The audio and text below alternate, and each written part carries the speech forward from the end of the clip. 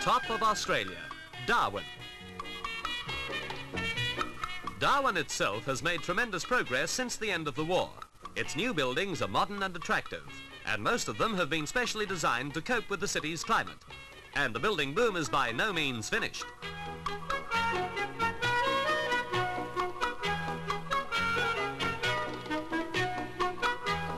This motel, built at a cost of $700,000, is one of Australia's biggest. Aviation pioneer Sir Hundson Fysh can remember Darwin 47 years ago. A very different Darwin it was then.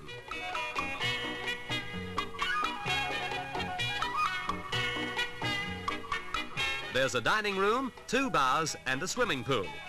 Guests can take their choice of air conditioning or air circulation by fans.